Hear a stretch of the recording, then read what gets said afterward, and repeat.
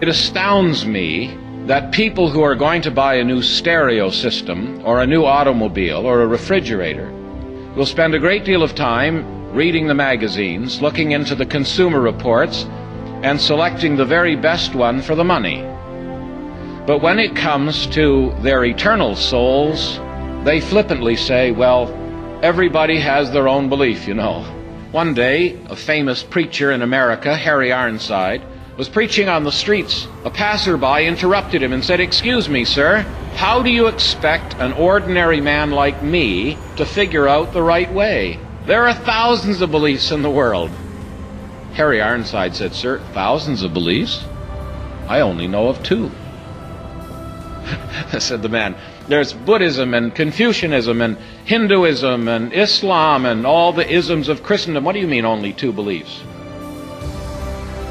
Ironside said, "There are those who believe they can save themselves and those who believe they need a Savior."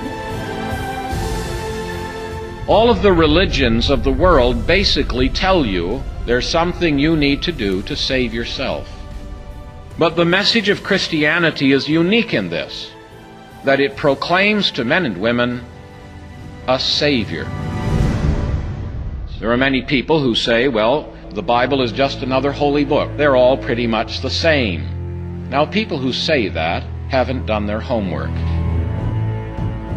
What God did for us so that we could authenticate the message of Jesus as he came into the world was, before ever he came, hundreds of years before he came, to paint a portrait in words that would exactly describe him when he did come. One prophet said that he was going to be betrayed, and you would assume that his betrayal would be done by his enemies. No, said another prophet, it would be his friend, his confidant. You would presume that if he was betrayed by the Jews, that he would be executed by stoning. That was the traditional form of execution by the Jews. You remember they did it with Stephen. They tried to do it with Paul. No, says another prophet, they will pierce his hands and his feet. In fact, the description of the crucifixion of the Lord Jesus, written about 1,000 years before it happened, describes his crucifixion more than 700 years before crucifixion was invented. You would assume that if a man was to be sold for a price, according to Jewish law, a man would be sold for 50 pieces of silver. No, said the Scripture, he will be sold for 30 pieces of silver. Now, isn't that an astounding fact? The very people who were trying to disprove his messiahship knew that Scripture. And all they had to do to disqualify him from being the Messiah was pay 31 pieces of silver, and he wouldn't have been the Messiah.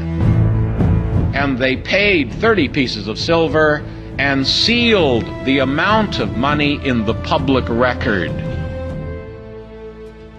Where would the Messiah be born? Where would he come from?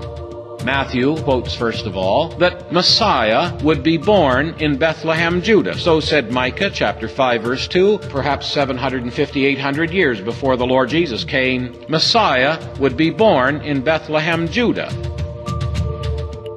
You arrange the town you're born in. You try to arrange the family you're born to. I suggest it would be a bit tough to do. But you see, that's not the extent of it, because as I pointed out, it was those who did not want him to look like the Messiah who paid the 30 pieces of silver, and who authenticated his messiahship by that. I've given you fulfilled prophecies. There are over 300 of them. Now, my friend, you've got to do something with that. You can ignore it. But if you examine the Word of God, you will discover that unlike any other religion in the world, God has taken your brain seriously, and He has given you hard evidence to believe that Jesus has proven Himself to be the Messiah, the Son of God, and declared to be the Son of God with power by the resurrection from the dead. Christianity is the only belief system in the world that gives you evidence in history to authenticate its truthfulness. But there's more. Some people think that if they do good in certain situations, that they will get a credit with God to overcome the bad things they've done. Some people say, well, I think I'm a pretty good person. Listen, you don't even come up to your own standards, let alone God's. Therefore, by the deeds of the law, in other words, by seeking to live a good life and keep the 10 Commandments, live by the golden rule, there shall no flesh be justified in his sight. Everybody falls short of God's standard. No matter how wicked a sinner you are, no matter how good you think you are, God has made an offer to the human race. To those who find the way barred, because their own sin and failure has kept them from meeting God's standard, there is an alternative. It is the righteousness of God which is by faith of Jesus Christ unto all and upon all those who believe, for all have sinned. Christianity is the only belief system in the world that lets you be honest with God about your sin. You ask someone who's trying to get to heaven by the good works, how are you doing? Oh, not bad. Oh, really? Not bad, huh? Oh, doing pretty good. Doing my best. Oh, you are? I've never met anybody who does their best, even by their own standards. God doesn't ask you to pretend you're okay. He wants you to be honest with Him. Now listen carefully. And you may not believe me at first, but it's true. Christianity is the only belief system in the world that offers a Savior. Islam doesn't offer a Savior. Islam says save yourself. It's a do-it-yourself religion. And all the religions of the world fall under the same category. You do it, and if you do it well enough, you'll get to heaven. And as long as you think you can save yourself, any religion will do. But when you find out you need a Savior, the list is very short. There's only one, and His name is Jesus. Now, save yourself is an absolutely ludicrous statement. If you're in a burning building and you're screaming out the window, help, save me, and I'm walking by and I say, save yourself. Listen, if you can save yourself, you don't need to be saved. You can't save yourself. When Christ died on the cross, He paid the debt you owed. And in exchange for your sin, taking your sin, He has offered you His rightness, His righteousness, as a gift, a free exchange. Salvation is not something you earn. Salvation is a gift. Every other religion ultimately says that when you stand before God, you're desperately hoping that He's going to fudge a bit to let you into heaven. There's no follower of any religion that says, when I stand before God someday, I'm going to say to Him, okay, God, here's your challenge. Put my life up on this side, put your law on that side, and I challenge you to find one thing wrong with my life. Is that what people are going to say? Oh, no. They're hoping against hope that somehow they're going to slip in, maybe in the top 0.5%, you know. Maybe they're going to get in if God won't be too careful at looking at their life. However can I expect to get into heaven? Oh, says God, here's what we'll do. I'll account your debt to my Son. He'll pay it in full. So God sets the standard. God hands over the bill, and then He pays it Himself. Examine the evidence. Not only the evidence in the Bible, the evidence in your own heart that you're a sinner and you need a Savior, and you can't save yourself. And then read what the Bible has to say about the Lord Jesus, the Savior of sinners. He came to save you. And if you will, as the Bible declares, be honest with God about your sin. That's what the Bible calls repentance. And receive the Lord Jesus as the Savior of sinners. Say, oh God, I don't know why you'd want me. I'm damaged goods. But you said that whoever came to you, you would in no wise cast out. Take me now, save me now, I give up. I'll accept the gift of God, eternal life through Jesus Christ our Lord. Amen.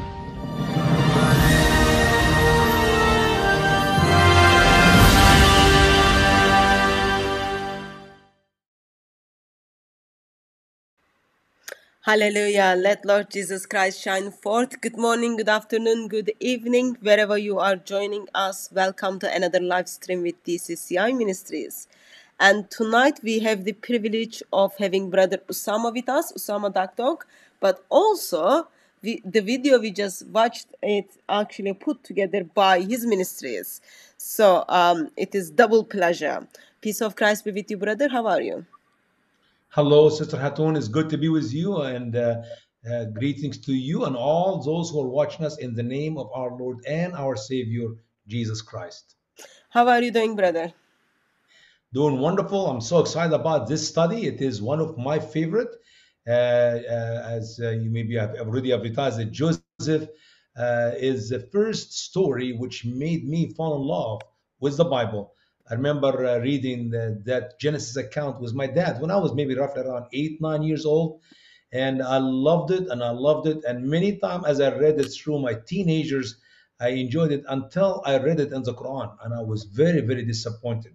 And I feel sorry for all the Muslims who believe that the Quran is the word of Allah and not realizing what they're reading is a foolish counterfeit to that which was, of course, and still in a perfect shape written in the Holy Bible. Obviously, Muhammad copied so many from the Talmud, which we're going to be talking about a little bit later, and he added to his Quran and corrupted one of my favorite account. And I know sometimes I'll be using the word story, but Joseph is not just a story; it is a true story. That's why we use the word account. He ruined my favorite story or my favorite account in the Bible in these few pages or verses in the Quran. Sadly. Usama, I am very disappointed that you are disappointed with the Quran. That is just so heartbreaking.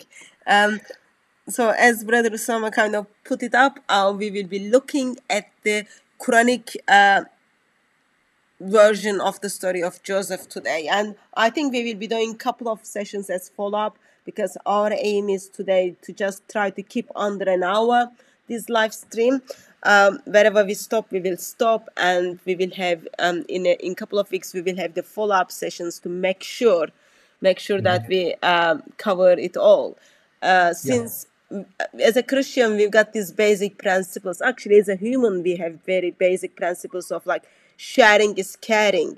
So Brother Usama is going to share his disappointments with us so that we will be all caring for him as we hear how he got disappointed by the author of the Quran. That's okay. You know what's one thing, Sister Hatun, one thing very important. I like to do when I minister to Muslim people who I believe it's a hopeless situation to share the gospel with them. I like to share with them the story of Joseph. And I always say what I'm about to say right now when I talk to Muslims. You know, I'm going to bring to you the proof by comparing the Bible to the Quran to a very important story or account which have nothing to do with any doctrines. So I'm not talking about Trinity. I'm not talking about the death of Christ. I'm not talking about anything specific. I'm talking about an account and a story which was written literally by Moses a good 3,500 years ago. And Muhammad wrote it in his Quran a good 1,400 years ago. And I'm going to say, forget about Christianity, forget about Judaism, forget about Islam. We're talking about a logical study. We're going to examine the information which is written in the Bible, compare it to that which is written in the Quran, and let's get religion out of it, and let's get our prejudice out of it, remove the glasses of Islam and the glasses of Judaism and the glasses of Christianity out, and let us examine these two stories. And as we will be doing the study, I'm going to be asking lots of questions. And here's my challenge for any of these great scholars, the great Allahology is I made a word, I cannot say theology because we're not talking about theo in the Quran. Those who believe in Allah to be God, I'm looking for some one of them who's great, who can examine these questions and answer them using the pages of the Quran. And I know Muslim will tell you, you cannot understand the Quran unless you read the scholar's interpretation. That's what actually I did here in these 2-volume books exposing the truths about the Quran, the revelation of error. And in volume 1, we talked about Joseph. But in there, I read, or actually I translated Ibn Kathir interpretation to these verses of the Quran in chapter 12. And in there, I asked questions. Where did Ibn Kathir come up with this information? A, did he receive it from Allah because he is another prophet who came after Muhammad? And the answer is absolutely not. B, he figured out because he's very smart man. You cannot be smart man, smart woman, intelligent to understand the verses of the Quran and give me the answer by simply copying that which is written in the Bible. So here we go. If you're going to use my Bible to understand the Quran, I'm sorry. That does not make any sense, especially when we know that this story is the best of the stories of the Quran. So I did not pick up Moses. I did not pick up Noah. I did not pick up Abraham, which is real good studies. I talk about all these in my 2-volume books. That's why we have over 750 pages there. But I picked up the best of the stories of the Quran. And we'll ask over 100 questions. If somebody will count them, it's going to be maybe 110, 120. I don't know exactly how many questions. And the challenge, Sister Hatun, to all these great scholars of Islam to give me an answer for one of these over 100 questions. Answer one right. And you want to debate. I'm not kidding you. At the same time, you have to understand, when you answer that question, you cannot use the Bible. I say it again. Do not use this book. After all, you believe that Bible is a corrupt book. So forget about the Bible. Let's concentrate on the Quran, the best of the stories of the Quran, the best of the revelation which Allah gave to Muhammad, and give me an answer for one question. And by the way, all these questions which I'm going to be asking, I can easily answer from that Bible. Okay. Logic, common sense. Go ahead, sister. So one of the things I recently was reminded that when it comes to Islam, we shouldn't expect Muslims to use logic. There was a Muslim missionary was simply expressing like, forget your akal. He was saying, forget your brain, don't use logic. And you are planning to bring up approximately 100 questions of one of the Islamic character, and then you are expecting Muslims to respond to your questions. I just don't want you to kind of be double disappointed. Just beware, answer might never and never and never come. Okay. How about that? You examine your brain and your heart. Do not use logic and tell me which book give us the right story. Okay. We're not talking about one or two questions. We talk a lot over 100. Trust me, it's going to be 110, maybe 120.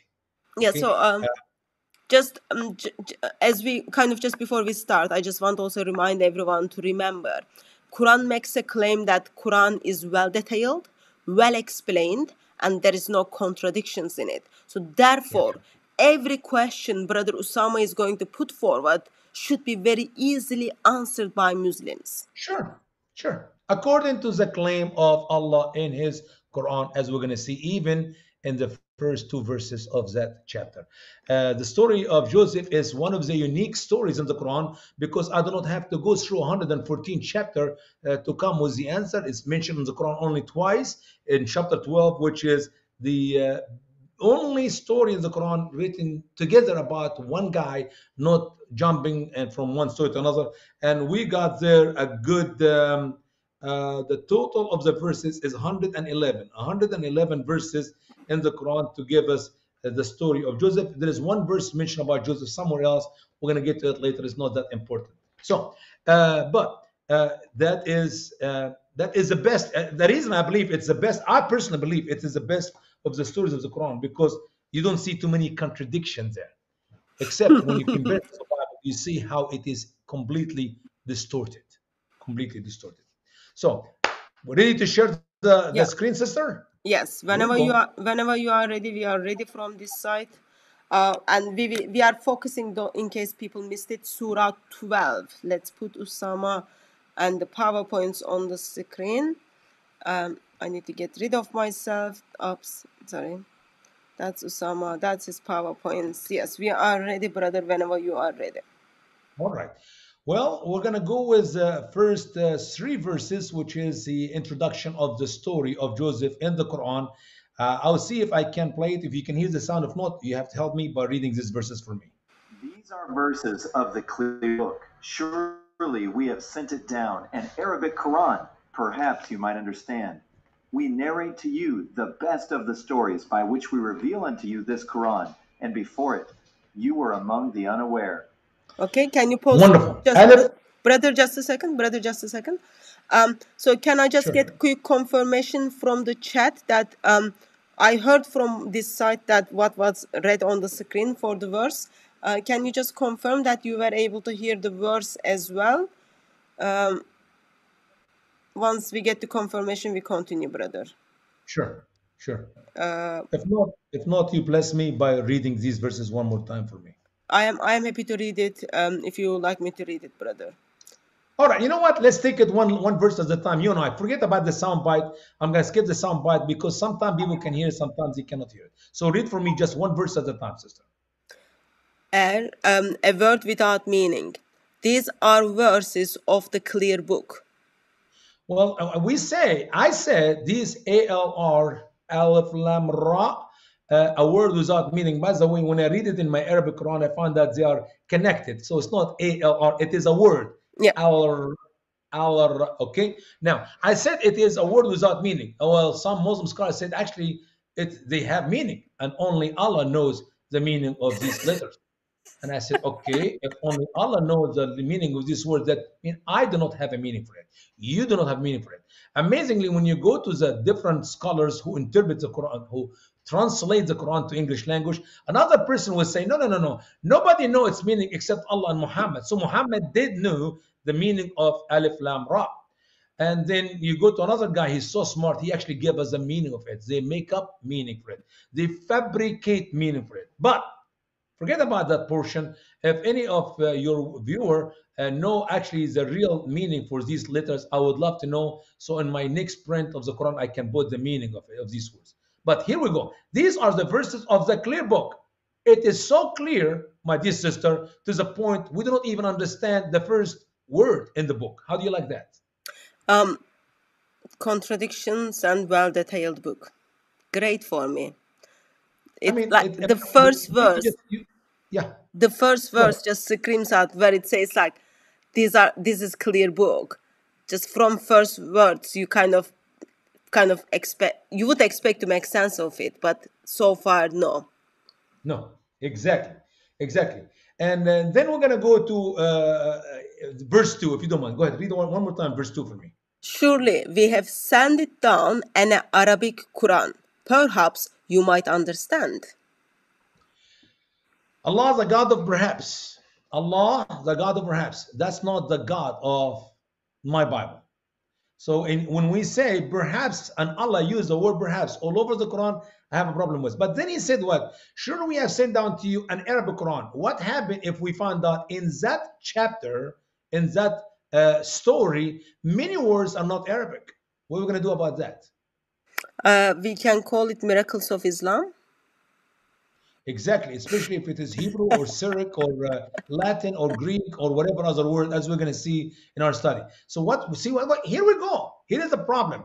If a Muslim reads the Quran to shake their head front, back, or right, left, Alif Lam Ra, Tilka Ayat al-Kitab al-Mubin. That does not work with people who have some logic or common sense. I know you told me most Muslims do not have logic or common sense, but seriously, what does Alif Lam Ra mean?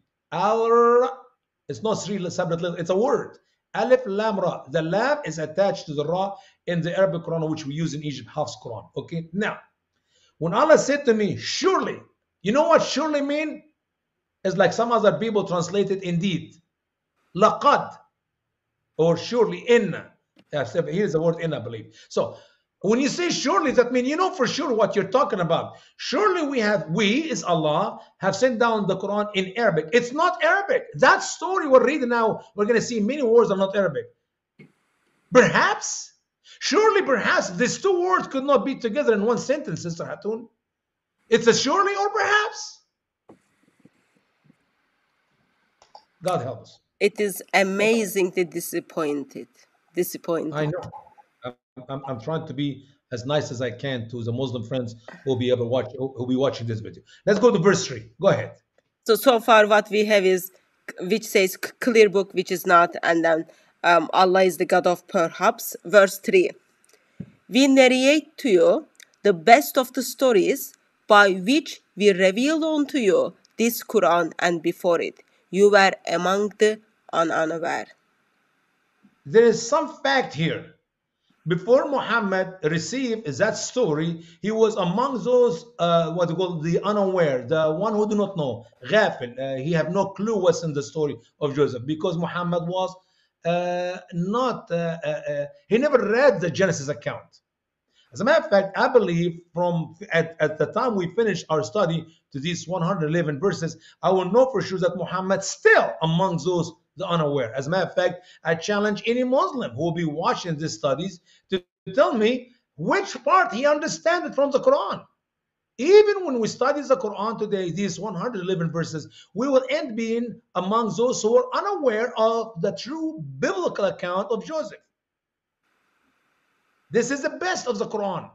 Just remember, every time we ask a question and every time we investigate these 111 verses, that this is the best of the Quran. Just don't forget, it is the best of the Quran. Not the weakest story, not the weakest links. That's the strongest link. This is the best of the story which Allah revealed to Muhammad.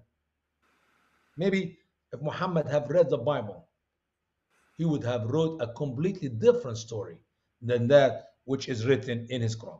Go ahead to verse 4, sister. When Joseph said to his father, "O my father, surely I saw 11 stars, and the sun and the moon. I saw them prostrating before me." Oh, good. Who's speaking here? Joseph. Speaking to who? Speaking to his father. Told him about what? About the dream. What dream? 11 stars and the sun and the moon prostrated before him, bowing down before him. Okay, I know I'm going to use a word, use logic, use common sense. How do you think from that verse? I know, Hatun, you have logic and common sense. How old do you think that Joseph, when he was telling this dream to his father? I don't know. Shoot the number. From 0, he just was born, baby came out of his mama's belly, up to maybe say, 10, 15 years old. What do you think the age? I would guess his teenage. Teenage. Okay. You know the language. Oh, my father, surely I saw 11 stars. And why everybody in the Quran, Allah and Muhammad, everybody use the word surely? Do you really have to use surely there? But that's okay. Never mind. That's a dumb question. Okay. So now Joseph is a grown-up boy. I guess maybe 12, 13. I don't know. We're going to find a little bit later the miraculous of the stories. The greatest point of the story of Joseph in the Quran, that he actually was a little baby. I go for it. 2 years old, maybe 3, but not older than that. But let's continue. So now he's telling his father about the dream. Now he has a question. How many dreams did Joseph have in real life? Not in the biblical, not in the Quranic story, in the biblical story. How many dreams did Joseph have? I don't know. In the Bible, 2 dreams.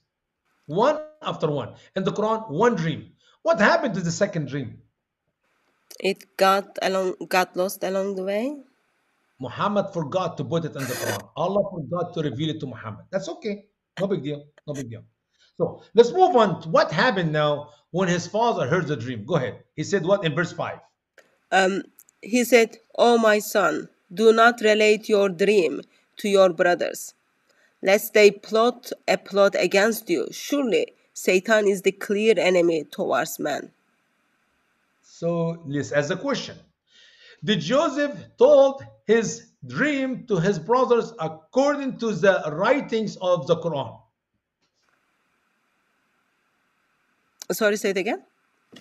Did Joseph told his dream to his brothers according to that verse here? The father said, "Oh, my son, do not tell your dream to your brothers." Did he disobey his father and he told them the dream? Or did he not tell them? At this stage, so far what we read, no. Okay. And guess what? In the rest of the verses, you found that he never told them his dream. So So what? So I go am ahead. guessing as him to be teenage because he's counting the stars. He knows about the sun and the moon. He's capable to communicate with his father and then tell him, oh, this is a dream, and he's being obedient to his father so far. And the wording, he's not like a baby talker, okay? He's a grown-up guy, okay? Yeah. A teenager. You're right about the age. That's 100% true. And he never told the dream to his brothers Brothers. because the father told him if he would do that, Satan will bring enmity between him and his brothers. So if he never told the dream to his brothers, why did his brothers hated him?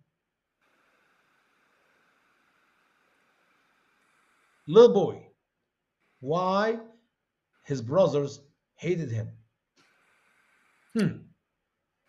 It's okay. Are you expecting me to kind of count down your questions, write it down, No, or no, no, okay? no. I want people who are watching us right now Okay. to use their ears to hear my questions and ponder about them. Ponder. Okay. Let's go to verse 6. Let's move to verse 6. And therefore your Lord will choose you and will teach you the interpretation of the sayings and will fulfill his grace on you and on the family of Jacob, as he fulfilled it on your forefathers before Abraham and Isaac. Surely your Lord is knowing, wise. Notice the talk of Jacob in the verse here, verse 6. It is not logical according to the biblical teaching, because what the connection between verse 5 and verse 6? There's zero connection. But what is the connection between verse 6 and the rest of the life of Joseph? Great connection. So the person who's writing the verses of the Quran knows about what is coming up in the life of Joseph. That's why he put these words in Jacob's mouth. When we read the biblical account, we do not see none of these nonsensical writings. Why? First of all, Joseph did not have one dream, but he had two. Number two, he told the dreams to his father and his brothers. The father never said, Jacob never said in the Bible, no, don't tell your dream to your brothers. Because he was sitting there when Joseph told the dream to his brothers. As a matter of fact, he rebuked him, as we're going to read a little bit in Genesis account.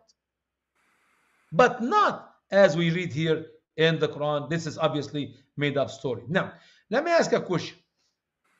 If you don't tell your dream to your brothers, that means the Lord has chosen you? What connection between God to choose Joseph if he told his dream or did not tell his dream? Now, another question. Will this make him an interpreter of the sayings? We know in the Bible he interpreted dreams, not sayings.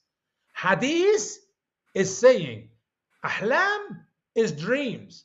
Joseph has the gift of interpreting dreams, not sayings. There are two different words. Ahlam, ahadith. Ahlam is dreams. Ahadith is saying. Like we see in the Quran is the word of Allah. In the Hadith is the word of Muhammad. Muhammad saying written in the Hadith. So that is the same word Muhammad used in verse 6. But what is the connection between not telling his brothers his dream so Allah would choose him and Allah make him interpret the sayings?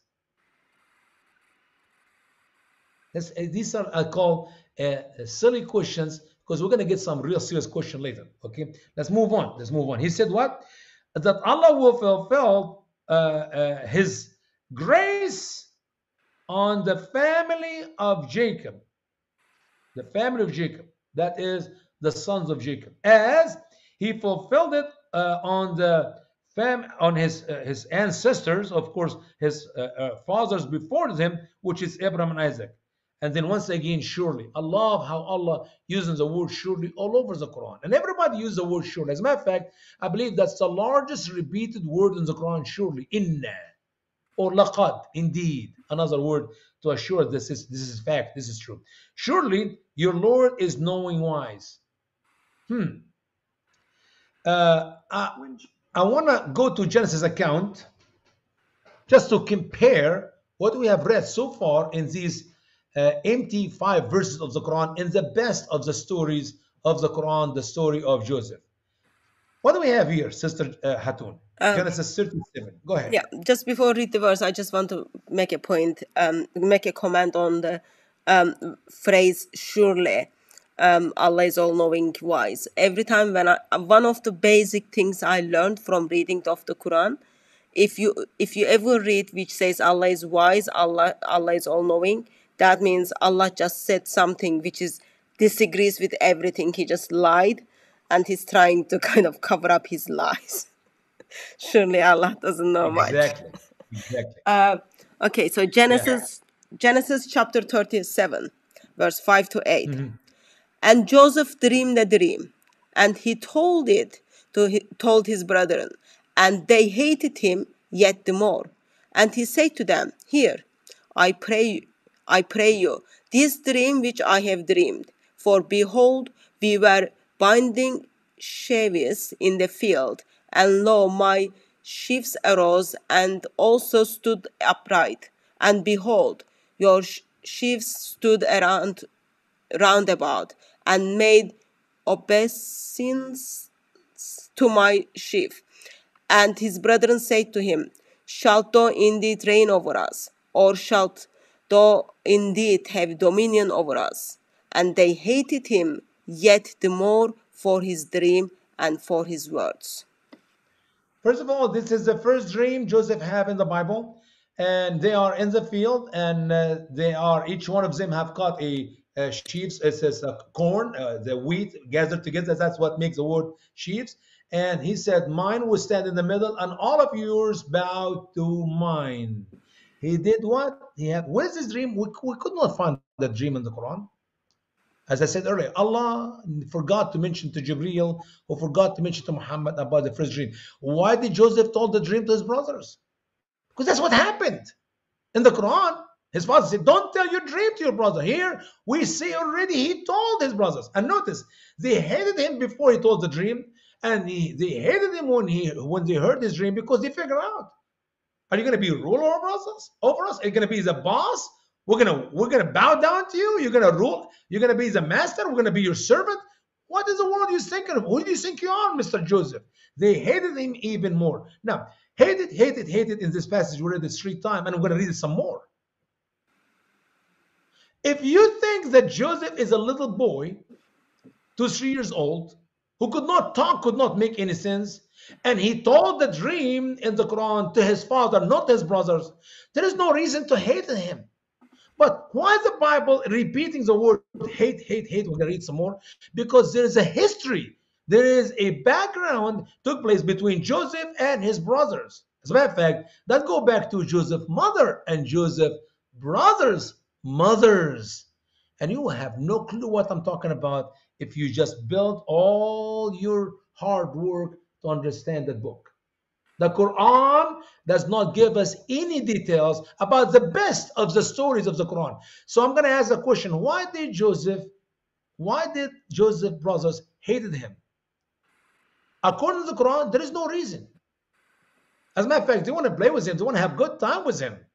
They want to give him fun time. Let's go and play in the grass and have great. Oh, no. That is the imagination of Muhammad. That is the falsehood of Allah and Jibreel. They did not know what they're talking about. But in the Bible, boy, oh boy, I'm going to answer that question for you. Why did they hated Joseph in the Bible? And the answer is in the Bible, not in the Quran. Unless you think they're wacko, 10 evil brothers who hate Joseph for no reason, to the point of death for no reason. But let's continue with the reading of our Bible. So we go to chapter 37, and we're going to go from verse 9 to 11. So what happened here, sister? And he dreamed yet another dream, and told it his brethren, and said, Behold, I have dreamed a dream more, and behold, the sun and the moon and the 11 stars made obeisance to me. And he told it to his father and to his brethren, and his father rebuked him and said to him, What is this dream that thou has dreamed? Shall I and your mother and your brother indeed come to bow down ourselves to the on the earth? And his brethren envied him and his father observed the sayings. Notice here, the father rebuked Joseph literally to make peace between him and his brothers, not because he did not believe his dream, not because he did not have a feeling like, hey, something could come out of his dreams. The second dream is the one we read in the Quran. But the problem is, in the Quran, remember, he said it to his father, but not to his brothers, and his father advised him not to tell the dream to his brothers. Here in the Bible, obviously, he saw the sun and the moon and the 11 stars bowing down before him. Apostate or Prostrate. whatever this word, I don't have to read it. So I've this seen I before him. think yours is like King James version. Yes, yeah, it's an Yeah, old English I word. am ESV and NAV. It's going to be bowed down. It's a Yeah, symbol, okay? Now, then the father rebuked him and tell him what? What is this with this dream? Do you expect me and your mother and to bow down and your brother bow down before you? And listen to this. And his brother envied him. They are now more hatred with jealousy towards him. But the father observed the saying. All these words was Joseph was sharing his dream. The father observed it. The father, Jacob, put it in his heart. He meditated on it in his mind. I wonder what is this dream is all about. Okay, I'm going to go back to the Quran. We're going to get one more piece from the Quran up to verse 10 here. And we back and forth between the Quran and the Bible to come up with a little comparison. I want you to use your eyes, your ears, answering this simple question which I'm asking. Good luck to find the answer in the Quran. I know, once again, as I said earlier, if you go to Ibn Kathir writing, for sure you will find the answer.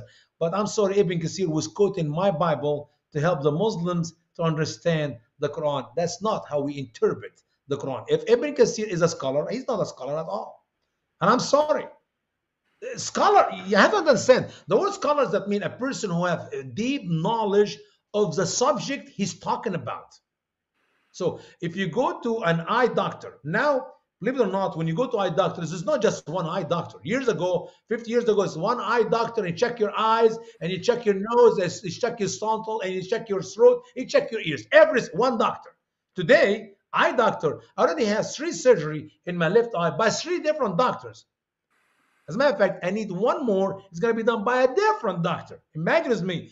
In one eye, 4 different doctors work because every one of them is expert. So they know what they're doing, and that's their expertise. Now, when you go to Muslim scholars, if it is Ibn Kathir or Al-Tabari or Al-Qurtubi or Al-Jalalain or Al-Baydawi, whatever you want to pick up, they do not have a clue what they're talking about. And the evidence is this. Let us read the interpretation of these verses by any of them. They will tell you, scholar disagrees, or scholars or interpreter disagrees. Wait a minute. I thought you are the scholar. No, he's quoting to you the saying of other people about that verse. And sometimes they give you 4 options. Sometimes they give you 10 options of opinions. And then they ended with a famous statement, Wallahu a'lam, and Allah knows best. I'm sorry, neither you, nor your scholars, nor your Allah have a clue what is the answer from my simple questions about these the best of the stories of the Quran. So let's go to verse 7. Go ahead, sister. Indeed, it was in Joseph and his brothers. Sign for the inquiries. When they said, Okay, one verse at a time. One verse at a time. Good. Sorry. So the people, the inquirers, the people who ask questions, saw a miracle, saw a sign in who? In Joseph and his brothers. My question to you, my dear sister, now, and not just you, to all of our wonderful Muslim scholars, who are these brothers of Joseph? I mean, how many of them? And I need their names. And I need them in the biblical order, like older to younger, the oldest one, until the last one. Can you give me an answer from the Quran about Joseph brothers? Anybody have a clue? So even though you expressed the verse, actually, chapter itself starts with like explained book, and it's gonna finish like well-detailed book. I don't think they are giving us the names of the brothers at all, brother. So if I ask Ibn Kathir, who are the brothers of Joseph, not using my Bible, Ibn Kathir, Al-Tabari, Al-Qurtubi, whomever you fall in love with of Muslim scholars, I would like for them to give me the names, the number and the names of Joseph brothers in the right order, older to younger. Do you think any scholar can do that? Not using the Bible. Forget about the Bible. This Bible is a corrupted book. We know it's not good. We don't believe in it. We don't trust it. I just need to understand.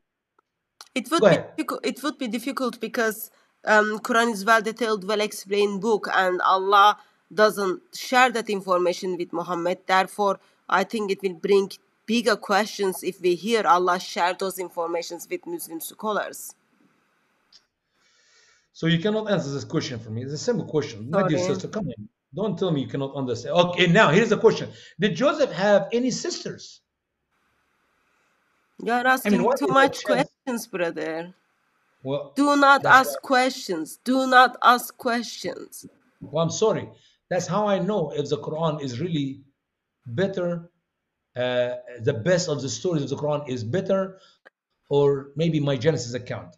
Okay, no, let me give you the answer for that. But I know. Okay, let's go to Genesis chapter 35. Do you have a Bible with you, Hatun, or you don't have one? I do have Bible with me. Good. Go to Genesis chapter 35, and let's read beginning from verse 22. Yeah, Genesis 35, beginning from verse 22.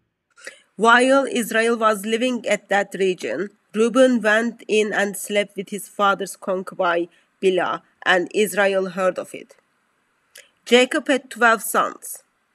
The sons of Leah, Reuben, the firstborn of Jacob, Simeon, Levi, Judah, Issachar, and Zebulun. The sons of Rachel, Joseph and Benjamin. The sons of Rachel's maidservant, Bilhah, Dan and Naphtali. The sons of Leah's maidservants, Ziphrah, Gad and Asher. Those were the sons of Jacob who were born to him in Padan Aram. Man, not only we know their names, we got them in the right order. How about Dinah? Do you know there is a daughter Leah have for Jacob by the name Dinah? And by the way, there's a whole chapter written about her in the Bible because she was kidnapped or taken by Shechem, who would like to marry her, he truly loved her. And obviously we know from the Bible more than we can ever know from the Quran that her brothers, these good macho men, literally tricked Shechem and his family by saying, hey, if you want to marry our daughter, because I mean, the guy loved her, and he slept with her because they didn't go to a church to do a wedding there. You fall in love with somebody, you take her and marry. But he should literally ask her father, but he didn't do that. But he thought she's going to be his wife. And then the brother said, well, we cannot marry our sister to uncircumcised. You need to, all of your guys get circumcised. Okay, they all got circumcised. On the third day, they killed the last one of them. They killed all of them. And that's why Jacob was worried about the retaliation of the people. So, and he reads that, by the way, in Genesis chapter 36, I believe. 34.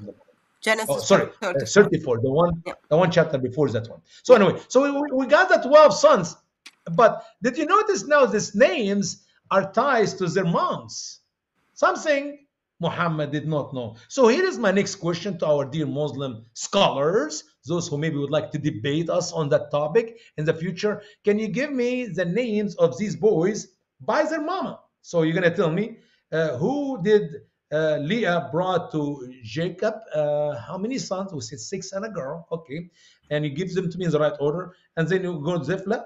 Ziphrah is a concubines of Leah, and these obviously two, Jad and Issachar. And then we talk about Bilhah, which is the servant or the concubine of Rachel, and she got him 2 boys.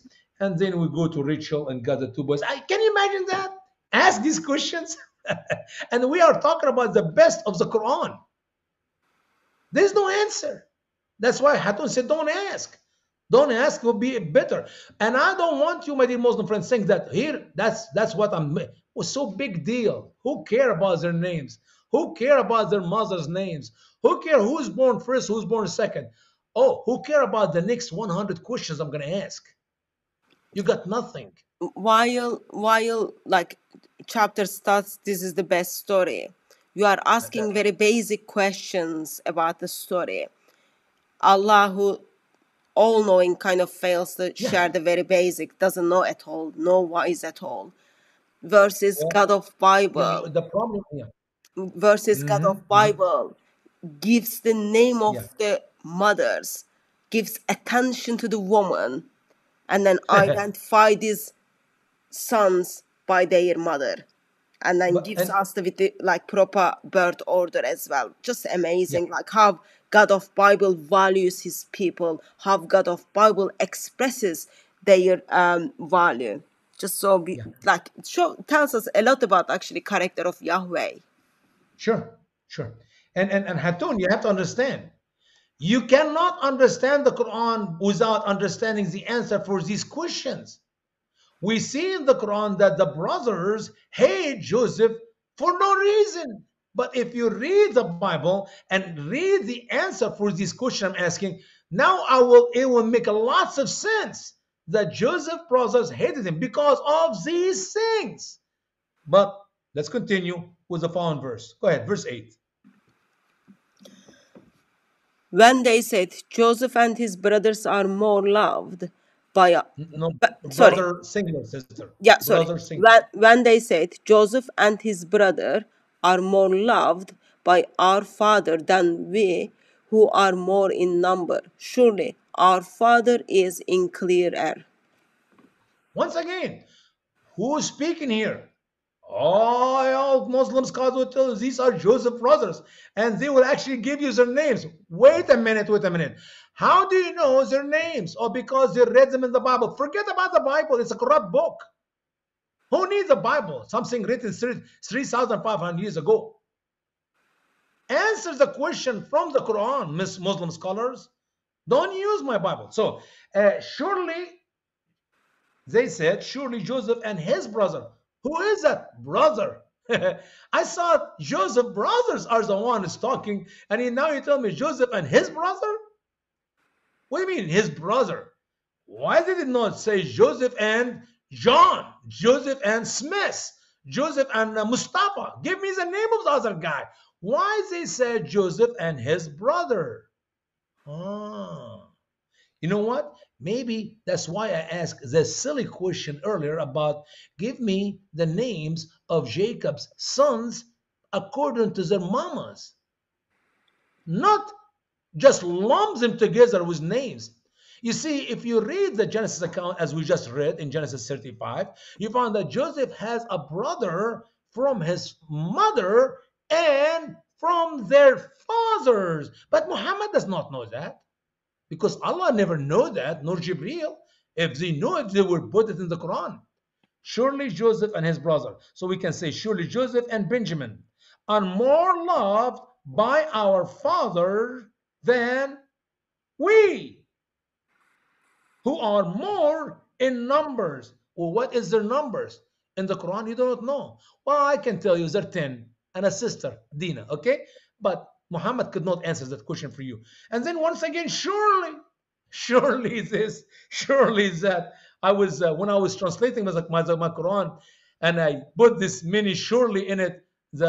My friend who was editing, they said, I hate the name surely. I said, why? She said, you repeat that name of that lady all over the Quran. I said, no, this is not the name of a lady. Obviously, it was a comedy because there is a name in America here for a girl by the name Shirley. But surely our father is in a clear error. Is it true that Jacob is in a clear error to love Joseph and his brother, whoever is his brother, more than the rest of the brothers?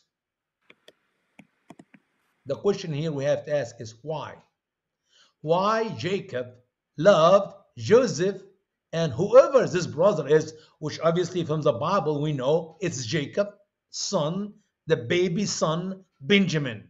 Oh, Joseph and Benjamin. Now we got the two names accurate from the Bible, not from the Quran. Why Jacob loved Joseph and Benjamin more than the rest of the brothers. Can you give me an answer from the Quran?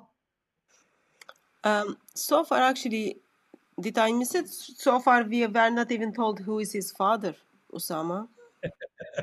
Well, we're We are helping assuming. Allah here by giving the names, by Yeah. giving, or you can assume, you can assume. Yeah. So So, we are about to kind of approach the last minutes. oh my word, started. I'm just, oh, I haven't even started talking. This We hour will fly. we just did Okay, you know only what? Let me give you 8 the quick answer. verses. Well, it's okay. We're gonna next time give me a couple hours if you don't mind. If you don't mind. Okay.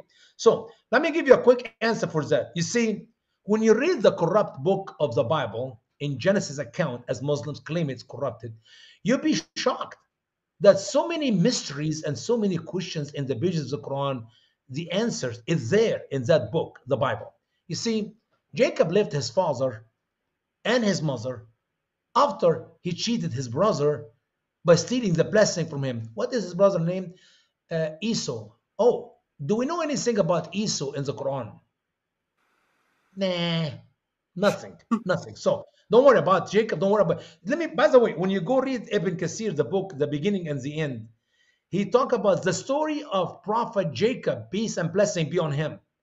But he never told us anything about Jacob, because all what he did there is he actually told us the story of Joseph according to the Bible. Because if he had brought it according to the Quran, he would not have able to answer one of these 120 questions or so. So how do we know Jacob? You know Jacob by knowing his son Joseph. Are you kidding me? Are you freaking kidding me? You know my father by knowing me? Trust me, if you know everything about me in my life in the last 30 years living in America, you will know nothing about my father, because my father was not even living with me while I'm living in America. And in Egypt, I was nothing. I was just a kid. You cannot know the father through the son. You can't. And that's exactly what Ibn Kathir did in his book, The Beginning and the End. He's telling us the story of Jacob, and he's nothing rich about Jacob. Because in reality, you don't know who is Jacob's brother. You know nothing about what happened between Jacob and his brother and his father and his mother. Read the Genesis account so you know what I'm talking about. But to make the long story short, because we only have, 2 minutes left, Jacob first sold his, stole the birthright from his brother Esau, because he was very hungry and he needed to eat so badly. He said, how much you pay me? He said, nothing. He said, sell me your birthright. And by the way, Muslim scholars will not understand what is birthright. Like all Muslim, we do not know what I'm talking about, but that's okay.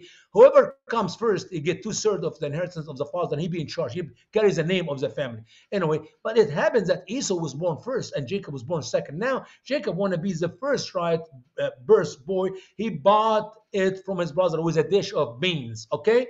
Now, he actually pretended to be Esau. His father was a little bit old. Grandpa Isaac is getting old, and he cheated him, and he pretended to be his brother Esau. And because Jacob was loved by his mama, but Esau was loved by his father. And then his mother told him, run, son, run for your life. Why? Because Esau found out that he actually stole the blessing of the father from him. So now he actually deceived him twice. First time when he took the birthright, second time when he took the blessing of the father, and the father could not bless Esau. He said, bless me, father, bless me, father. And he wept, bless me. Your man is no blessing for you. And the mama gives advice to Jacob for his life to go live in the land of where she and Isaac and Abraham came from, the land of Iraq. And when he went to the land of Babel, there's a beautiful story. Sadly, I don't have time to share it with you, from which we learn about how did Grandpa Jacob got these 12 and the beautiful Dinah. So if you want to really know the rest of the story and why Benjamin more than the rest of the brothers, maybe join us again in our next broadcast. What do you think of that, Hatun? Yeah, I think that will be a good place to stop. So far, we are looking at the story of Joseph from the Quran. Usama is kind of bringing up these very basic questions, which kind of just you need to think and practice something called logic. And so far, I think we failed to receive any answer so far. So I tried to keep eye in the chat, but there wasn't any kind of response to your questions. You brought it up. So as we kind of looked first 8 verse of the 7.5 verse of Surah 12 to kind of figure out how well detailed and well explained and clear this book is. I am sorry to say, I think Usama become double disappointed.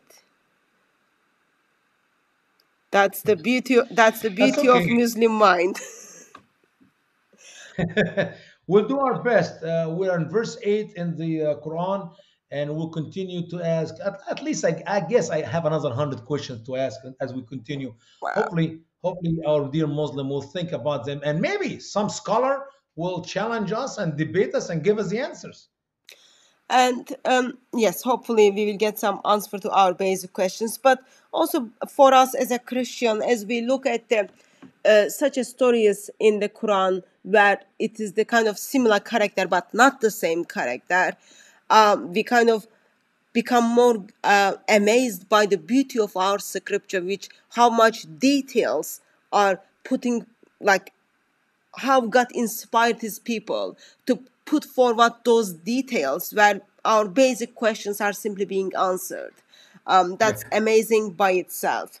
Hopefully we will pick up from verse 8 in 2 weeks again when we have Usama back. Dates are in the diary already. And then we continue to go through the story, and then hopefully in our daily engagements we can ask those very basic logical questions to our Muslim friends. Brother, thank you so much for joining me. Really appreciate it. Very great help, and hopefully we will see you in 2 weeks. As well as thank you very much everyone joining us tonight. By God's grace, we will see you on another live stream or at Speaker's Corner or Bosom of the Father, wherever it's the first one. God bless you all.